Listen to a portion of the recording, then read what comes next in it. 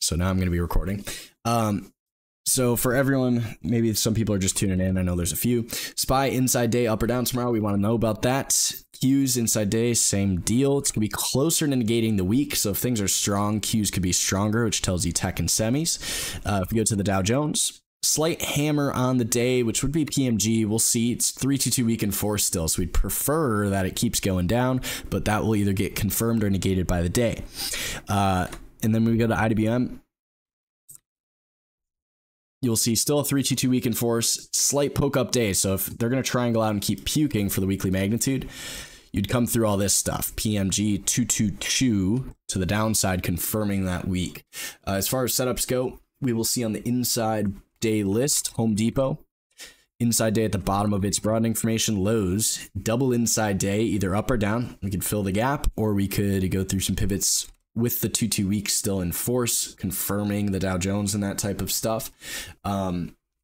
If we go to Netflix, if things are strong in the technology / QQQ, inside day either up or down. You can see it went inside down yesterday, puke. Now inside bar hammer could go inside up PMG. And you will have NVIDIA with full time frame continuity inside up above that 141.32, slight 3 pivots to take out, which gives you, $3 a range. And when we're talking about this, I don't normally go through it on the nightly videos, but for example, let's say NVIDIA breaks inside up tomorrow, 141.32.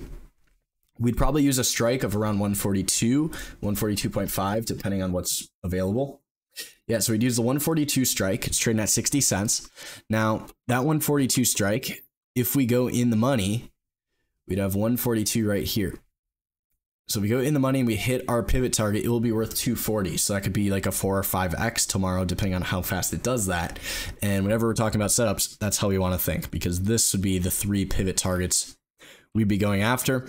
We are, up at the all-time highs, so we're going to be aware of that. If we go to the macro stuff, you'll see the inside month PMG did what it was supposed to, and now we're trading the same setup, just on a daily time frame. It's the same thing. What we saw today that was really cool is the whole market gapped up today, and what that tells you is go after things taking yesterday's lows, because anyone doing that still is a loser if they tried to buy the close yesterday, and that will be things like IBM, which did puke a little in the morning, just mother bar 60 pretty much the whole day. And then NEM, oh man, murdered. Here's your poke up, your poke down, poke up, and then gap down, shooter, pivot, machine gun. They just obliterated these guys. Look at this.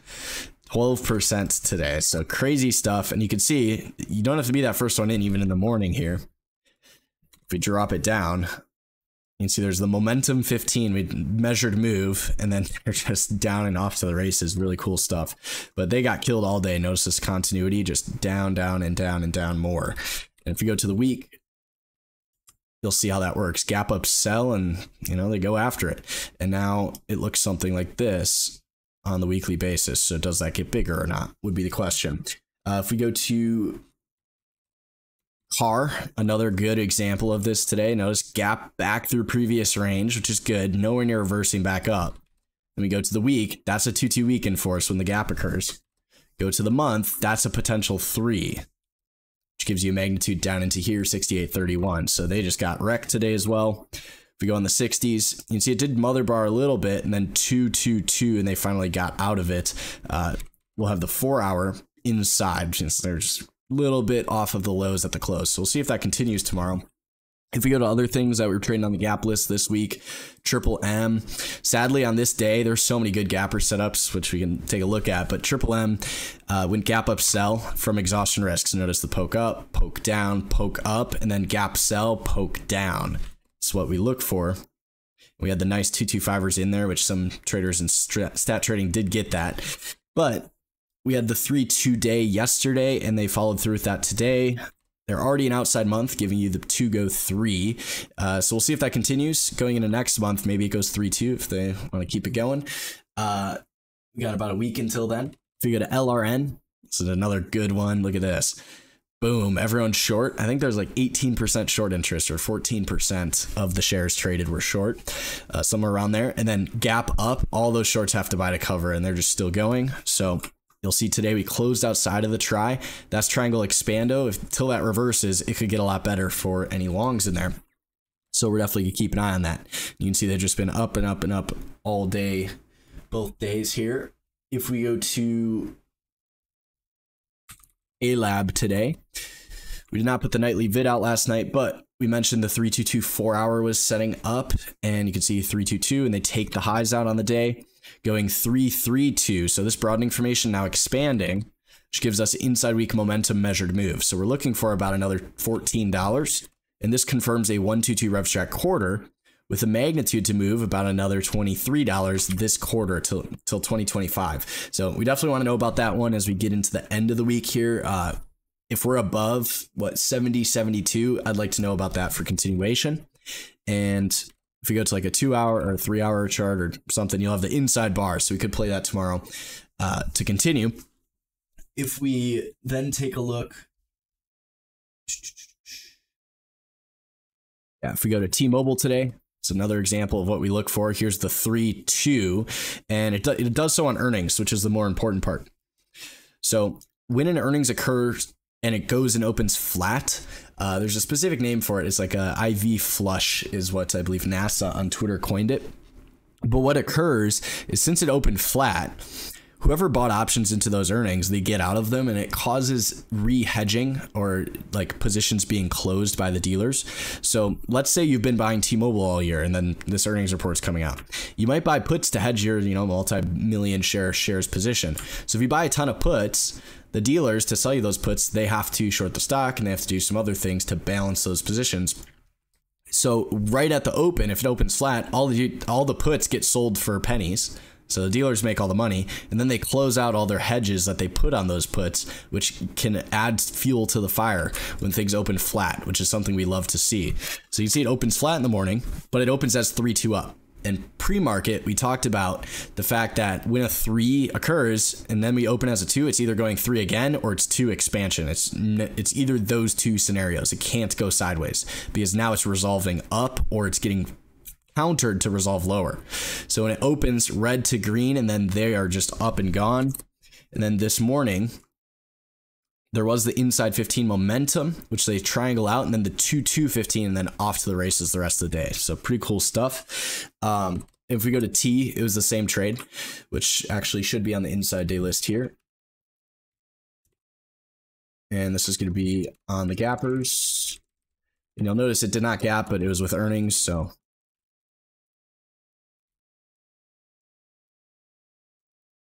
we'll have the same type of measured move, the 2, 1, and then maybe another 2 on Friday.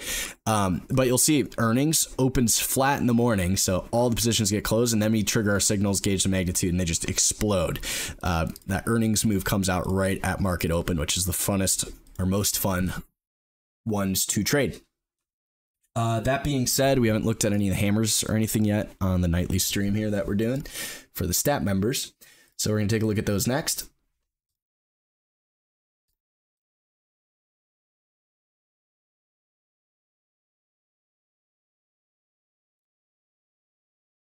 So it looks like there's 67 hammers, and I'm going to filter by spread this time to remove some. Since we know eBay is a shooter, I kind of want to keep those smaller cap names in there.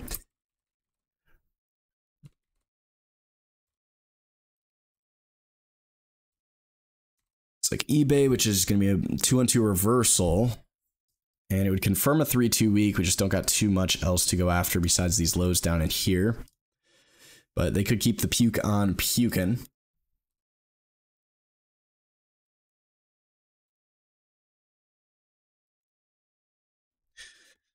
And we will whittle that list down as we get to it. FTNT, you can see inside day going into, or inside week going into a Friday, so we prefer not. Unity. That'd be inside day momentum with a rev strat week, still an inside month. So, there's a chance this triangle goes expando. You'll see it looks something like this. So maybe it goes expando tomorrow. It's up to the trader if you're going to play that momentum. WBA. That one's been puking. Still an inside week, but really red. So they're definitely selling this week. Maybe you get the measured move of this selling. So notice the inside down starts the sell. Inside down would confirm it, try and take some of these guys out, and maybe cause some more problems. It's a $9 stock, so personally not my cup of tea. Looks like the biotechs went inside day with the potential weekly magnitude, so it's going to be closer to doing that, which would actually re-trigger the monthly rev strat after triangling out on the day. So you can see they took the month down and then 2-2 PMG, then they reverse inside down, down, down, down, down, trying to re-break it. So maybe that inside day does. We'll see. I didn't see many biotechs on the list when we looked at the inside bars.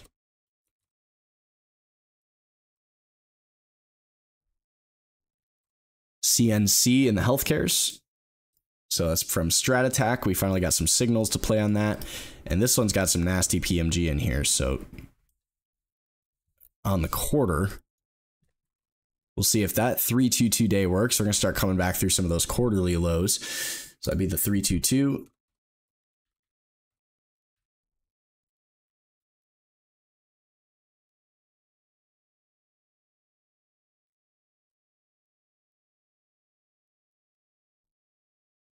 If we go to Gen, it's a 3-2 week, would be a 1-2-2 rev strat, still a 2-up month. I kind of have a odd inkling or odd feeling playing the 2-up and red month. For some reason, I don't know, I just don't like playing that. I'd rather play the 2-2. It's kind of how I feel about it. Let's see. Wow, this thing's going sideways for a minute, eh? It's not a bad setup, though. You got Rev Strat to confirm a 3-2. It's just Doji weak at this point. If we go to RMD Healthcares, oh, there it is. Poke down, poke up, which gives you the triangle out. I think that's a slight higher high. Let's see. No, looks like it's equal highs, but same problem here. So just draw it right to left like so. So poke down, poke up. It would be a 2-2 week back down. Still a 2-down month, so you got some sellers in here this month. Not the worst thing for a Lotto Friday. I'm just not sure about the spreads on that one, or if they even have weeklies. Yeah, they do not have weeklies, so nah. ROP. Already hit its weekly magnitude. Already an outside month. Maybe. Nah. Starbucks. These are the 3-2-2s we're looking for, by the way. Poke down. So we had the gap down by Starbucks, Rev Strat, 1-3, and then 3-2-2 below that, 96.88. Could cause them some problems if they want to go and reattack those gapper traders down there. So Starbucks, that's not a bad one for tomorrow. And what I'd say is, like, when you're playing Lotto Friday, you know, it might take a couple days to get down there unless the sellers really come in full force. We gap it down on Friday and, you know, everything's coming in. So we're not going to expect 93.69. If that happens on a Friday, awesome. But I would want to go after like a 96.5 or a 96 put just to be able to capture a gain, even if it doesn't fully get that magnitude on a Friday. Does not mean it can't happen, though. You can see these buyers and sellers are pretty aggressive. So if we go to, yeah, the 90, wow, the 96 puts trading at 20 cents. So if it does puke, you know, those could go almost, they'd be going over 10x. We'll do 26/27 put for Lotto Friday.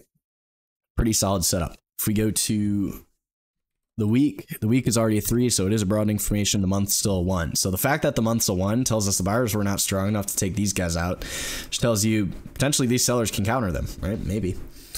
Go to Upstart, still an inside week.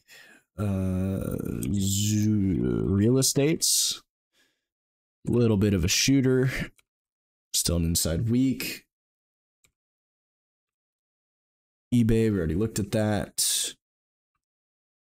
Zoom's one Sarah's been trading, so, you know, probably gonna get some profit taken in here on Friday. I bet she already closed it out. Wouldn't be surprised, but we'll see.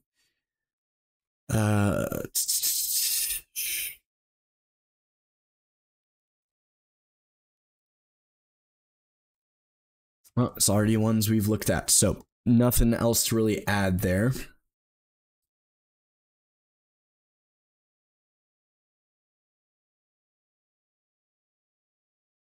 I believe we already looked at the hammer list. It's mostly the inside days that are hammered. I know Google would be 322 hammer if things do recover.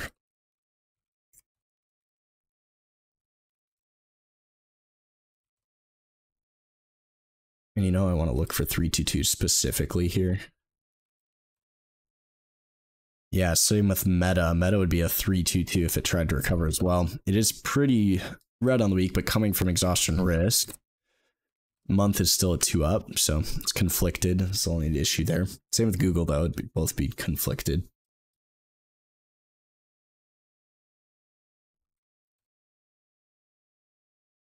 Yeah, we got 322s up and down tomorrow, so those will be fun. And then 3-1s. I actually haven't scanned this I don't scan it very often, but I wanted to see what's in here. SWKS.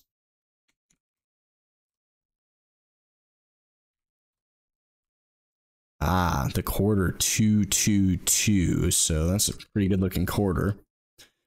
Now we'd prefer that inside day down to start attacking after these guys, 8909. And yeah, you got a lot of pivots down here in SWKS to take out. Look at that.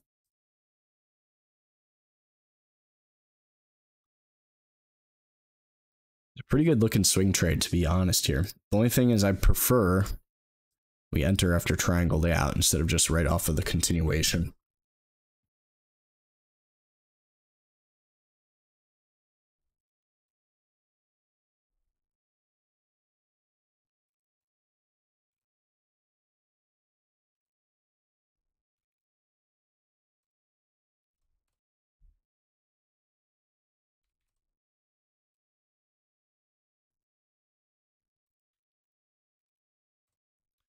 If things are firm tomorrow, especially in the tech, MCHP would be 312 pivot machine gun in the ships.